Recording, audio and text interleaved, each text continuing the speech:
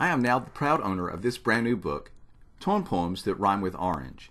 One of our Roundtable hosts, John Bogenschutz, created this book from his Tone Deaf Comics series. You can get it at tonedeafcomics.com. It's a really hilarious selection of comics about band and band directors. There's a foreword by David Holsinger, and I suggest you consider getting the artist edition. I wrote a little blurb on the back of the book because I like his comics so much, and so when John sent me this, he sent this drawing of me.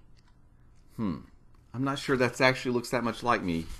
If so, I need to be doing some more cardio. But anyway, I suggest you get the book. Who doesn't need a good laugh? If you like band, if you like anything having to do with music, or even schools, I think you'll think it's really funny. So check it out today at tonedeafcomics.com. And congratulations, John, on the great new book.